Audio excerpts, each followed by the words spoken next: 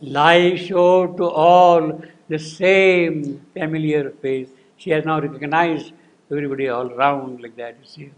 Saying, her acts followed the old unaltered round because the ancient mother has clustered back, you see.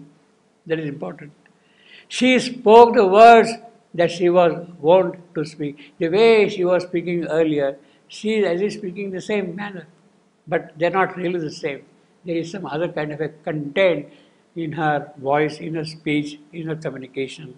She spoke the words that she was wont to speak and did the things that she had always done, sweeping the floor, pulling the water from the well, or whatever household things are there. She's doing all those things, but with a different consciousness now altogether. You see. Her eyes looked out on us unchanging face. Around the soul's muteness, all moved as of old. A vacant consciousness, washed from within, vacant the consciousness, because there is nothing now of her. It is that which is watching. See, it's a very paradoxical thing. Vacant consciousness watching. Empty of all but bare reality. That is the vacancy. That is the nirvana. What is present there is only the reality, is only the absolute. In fact, all that belongs to this creation, that has now got left out totally. And what is present is the true reality. The way the true reality will look at this world, at this creation, it is that reality now which is seeing, which Savitri is possessing, and through which she is seeing everything around. You see. There was no will behind word and act. She has no more will of her own now. You have told me to do this, I will do what you want me to do. It's not that I am going to will and act, you see. There was no will behind word and act, no thought formed in her brain to guide the speech. An impersonal emptiness walked and spoke in her. See again, impersonal emptiness. See, again that nirvana is continuing in her that way. Impersonal emptiness walked and spoke in her. See, now this is a different kind of a language, different kind of an expression. Now, an ordinary person, a mental being, will say, what is this nonsense? How can emptiness speak? And how can emptiness become impersonal? See, so the mystic poetry, mystic language has a different kind of a connotation, you see. So if you give this thing to a college professor, he will say it's all rubbish, you see. An impersonal emptiness walked and spoke in her. Something perhaps unfelt, unseen, unknown, guarded the body for its future work. Why is Savitri present now in that physical form? Everything has gone, she is empty. Still Savitri there for what purpose? Because something is guarding that physical form of Savitri. There is a certain purpose that Savitri should be there for that purpose. Or nature moved in her own stream of force. Perhaps she bore, made conscious in her breast the miraculous Nihil, that wonderful nirvana. It is that which is now she is carrying in her breast, in her bosom. Perhaps she bore, made conscious in her breast the miracle. She has become conscious of that nirvana, and it is that nirvana she is bearing. Origin of our souls. It is from there our souls have come. And souls as some of the vast, vast events. It is from that all these moments take place here. The womb and gate of thought, a cipher of God. That is the thing. That miraculous nirvana, miraculous nihil nirvana, that is the cipher of God. Shunya of God, nothing of God. That miraculous nihil is cipher of God, a zero circle of being's totality. You see, again clarifying what that means, you see. It used her speech, it is that Nihil, that cipher of God, who is using the words of Savitri for its purpose. It used her speech and acted in her acts. It was beauty in her limbs, life in her breath. The original mystery wore her human face. That is the mystery. That's the original mystery. How it can happen like that at all, that's it. It's indescribable. We cannot explain how the total reality, which has no form, no utterance, no voice, no expression, can start speaking and assuming form. That is a mystery. And it is that mystery now which is assuming that human face of Savitri. Thus was she lost within to separate self. Her mortal ego perished in God's night. Her mortal ego, obviously now nothing of mortal remains in Savitri, perished in God's night. What is God's night? God's night means all our faculties of cognition, of understanding, of comprehension, of realizing things, they have become blank. It is so bright that you cannot see. It is so beautiful that you cannot look at it. You cannot look at it, therefore it's kind of a night. Therefore it's kind of a night, you see. That is God's night. So marvelous that you cannot imagine. Our faculties of cognition, of understanding, of grasp, they are helpless there. They cannot see things. You are seeing somebody very beautiful, but you cannot still see him. So that is a kind of a night for us. It's a very powerful phrase, God's night, you see. Means all our faculties, instrumental faculties, born of this nature, they have become totally helpless to see things, to understand things, to grasp things. Only a body was left. The ego shell afloat mid drift and foam of the world sea. A sea of dream watched by a motionless sun. A sea of dream. What a phrase. A sea of dream watched by a motionless sun. A sense which is not moving, it cannot move. It is that sense which is seeing the whole thing. In a figure of unreal reality. Again, a paradoxical, unreal reality. Because you cannot really grasp anything at all, you see. And impersonal foresight, again, impersonal. See, because she is no more now person, impersonal foresight could already see in the unthinking knowledge of the spirit, even now it seems nigh done, inevitable. The individual die, the cosmos pass. You are no more there now. The cosmos is no more there now, you see, nothing. This gone, the transcendental grew a myth. So when everything has gone, your faculty, even the supreme, the transcendent, that also becomes a myth. It's no more there. You see. Myth. The Holy Ghost without Father and Son. So it is only the Spirit without the Father and the Son. Or a substratum of what once had been, being that never willed to bear a world, being that never willed to bear a world, the original non-manifest, which has not brought out anything, it is that now which has become a substratum, the basis, the foundation. Restored its original loneliness, impassive, soul, silent, intangible. You can't see that. That is the God's night.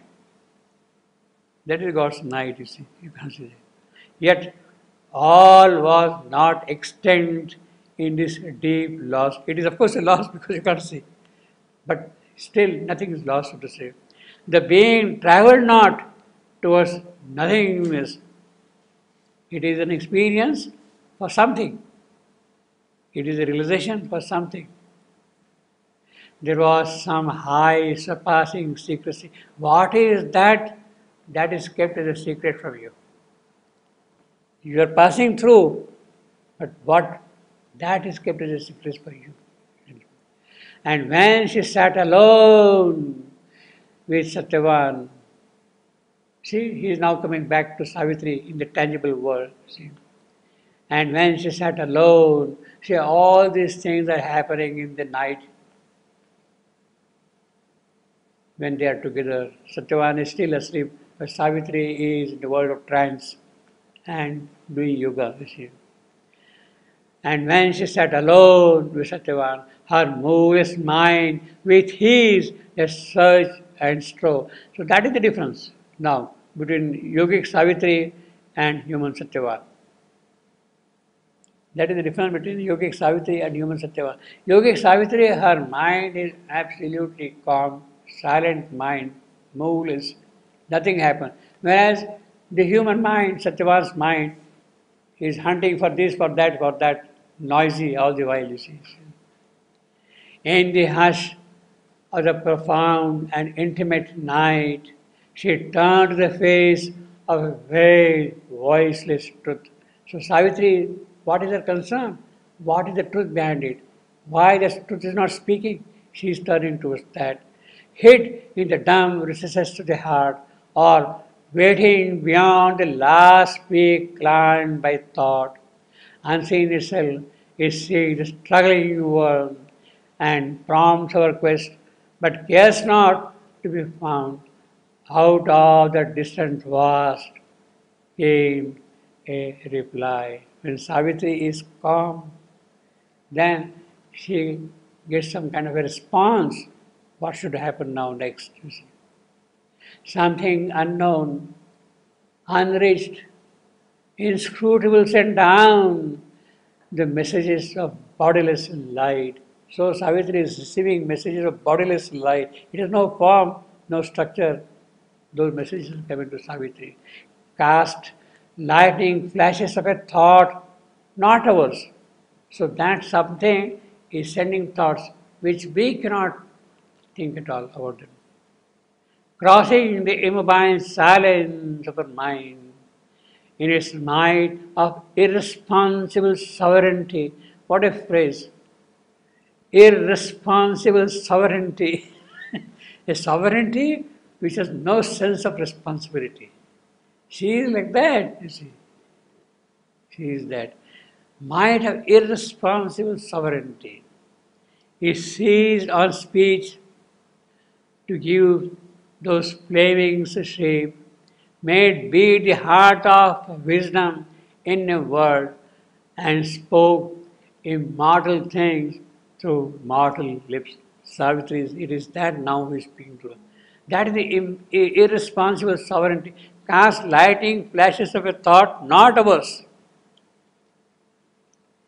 In its might of irresponsible sovereignty, it has no responsibility at all. It doesn't care. And yet it is the king, sovereign. Or, so that is what she is listening. The voices in her immobile thought from her supreme soul. Or else from around. Or listening to the sages of the woods. There are rishis, there are sages, there are accomplished souls in the hermitages that are around.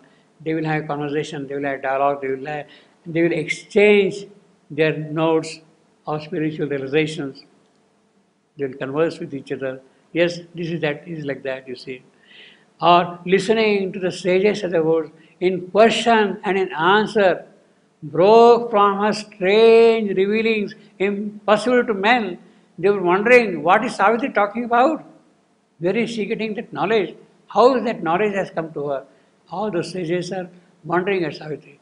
In question and in answer, broke from her high strange revealings, impossible to men. Something or someone secret and remote took hold of her body for his mystic use. It is not Savitri who is speaking.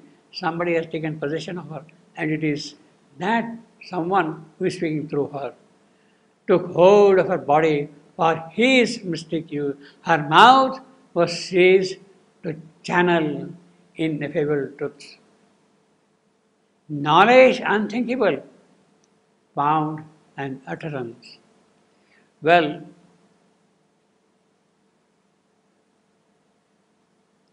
this is exactly what we have in the mother's questions and answers. When in the Wednesday class in the playground, in the ashram, he used to speak, it is this kind of a thing she was speaking, the mother. And she says that, look, I am there, but actually who is speaking through me? Sri Aurobindo. She said that. He has taken possession of her to speak out. In fact, that is why we have got that true knowledge in all her utterances, whatever comes. Because she had totally surrendered herself to the Lord, and the Lord was now working through her constantly. She had annulled herself totally to the will of God. Took hold of her body for his mystic use. Her mouth was seized to channel ineffable truths. Her knowledge unthinkable found an utterance. This is absolutely the kind of a description which applies to the mother's classes, Antritiyan. All the Antritiyans are that. Perhaps later on we can extend this thing to the agenda. To the agenda. It is so. So here Savitri is speaking to the rishis and they are wondering what Savitri is talking of. We have done such sadhana, such tapasya, and we are not able to get anything of that. But Savitri is now constantly speaking of that. Astonished by new enlightenment. They were astonished for this new light which is invaded by a streak of the Absolute. They marveled at her, for she seemed to know what they had only glimpsed at times afar. They saw something far away, but now she is speaking as it shows she is so familiar with them. You see. Now this is something very beautiful also. Astonished by a new enlightenment invaded by a streak of the Absolute, it is coming straight from there. They marveled at her. They, those rishis, those tapasvins who were there in the forest at that time, they were ready souls. I don't know whether there were any of that kind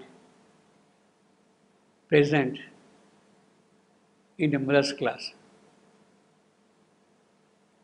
Children are there, people are there, sadhus are there, but they marveled at her whether that kind of a realization, that feeling, that perception, whether they had, difficult to say.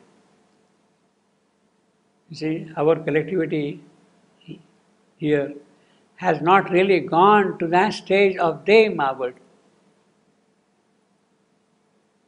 We are all sitting in the playground, mother is talking and all that, all those things are happening. We are wondering, oh, what beautiful, etc., asking questions and whatnot. But what she is speaking, they marvel. Therefrom, she is getting that knowledge. Nobody has that perception at all in the playground.